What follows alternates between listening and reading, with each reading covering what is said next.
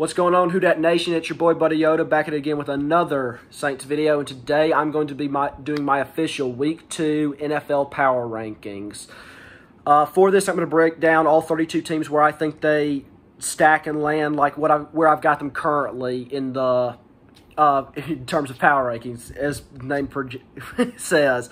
At 32, I have the Jacksonville Jaguars. They were already really low to me after losing some of their guys in Travis Etienne, but losing against the Texans, who I had as the worst team, that just can't happen. I don't know if Urban Meyer lasts the entire year here, personally.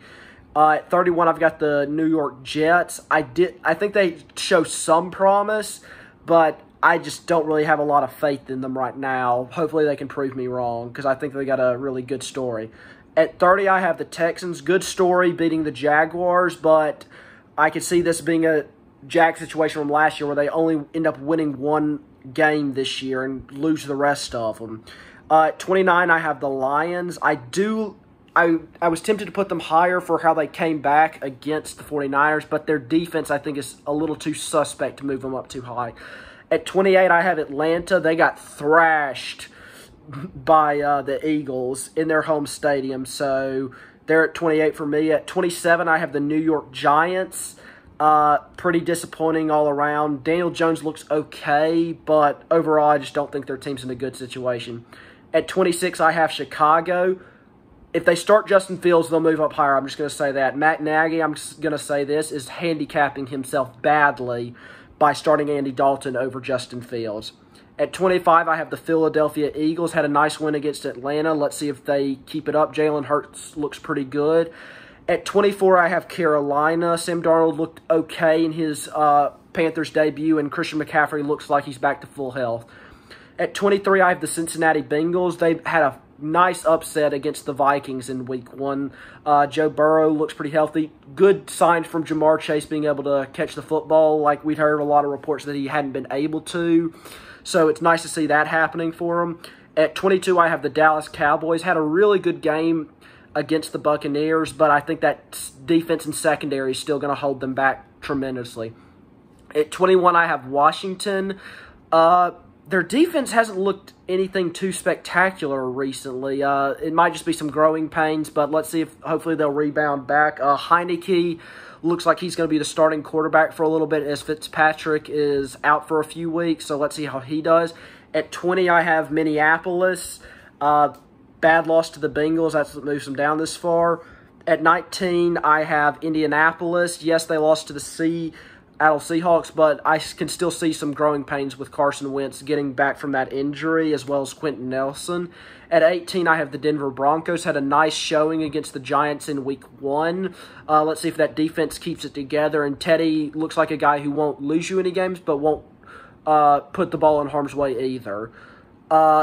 17, I have the Titans. Took an absolute thrashing from the Cardinals. Chandler Jones had 5 sacks. I think if the season ended right now, you'd have to give him MVP for the amount of sacks he put up against the Titans. He was just dominant, so that moves him down here. 16, I have the Las Vegas Raiders. Pretty big win on Monday Night Football against the Ravens, who I had really high up in the top 10. So that's nice to see them. Let's see if they keep their momentum going. At 15, I have the Patriots. Even though they lost, I still think they looked pretty decent. I think Mac Jones has very good potential. I think he had the best rookie debut out of any of the rookie quarterbacks in Week 1. At 14, I have Miami. Barely squeaked one out against the Patriots. I'm really starting to worry a little bit about Tua Tagovailoa. Analytics show that if his first read's not there, he has a hard time coming into the second read and tends to just throw it up to guys. At 13, I have the Pittsburgh Steelers. Big upset win against the Buffalo Bills. So that's pretty good. Defense should still be dominant, but what I'm worried about is down the stretch, how will Big Ben be healthy and how will he perform? At 12, I have the Chargers. Really like what I'm seeing from Herbert. I think they have really good possibility to make the playoffs this year. At 11, I have Baltimore losing to the Raiders, who I had ranked pretty low before the Monday night game. You can't have that happen. Their offensive line, I think, is in very bad shape, and I could easily see that being what hurts them badly and is their detriment. At 10, I have San Francisco. Won against Detroit, but almost lost as they almost came back. So that's that. And they're losing some of their guys.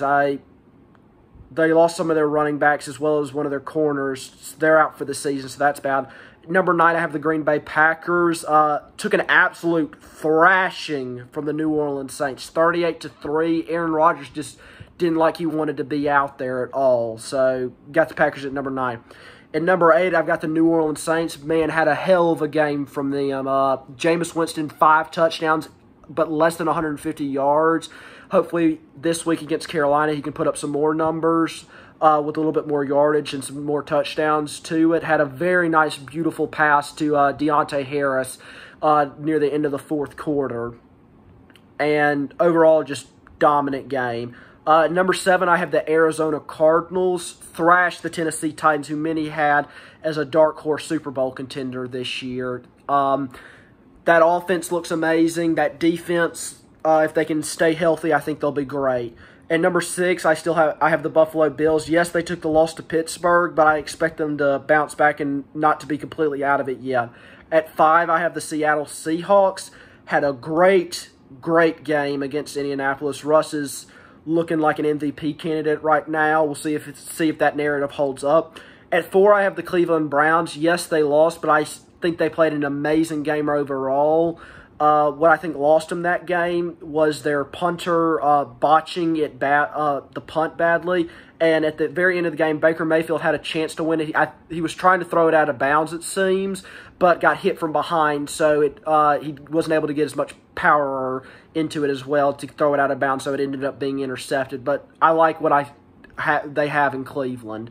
Number 3, I have the LA Rams. Matthew Stafford looked like a dog out there. He was amazing, throwing great, long, deep, developing routes. I think their offense is going to be amazing. Let's see if their defense stands up with the loss of Brandon Staley. But you still have Aaron Donald and Jalen Ramsey, arguably the 2 best defensive players in the NFL currently.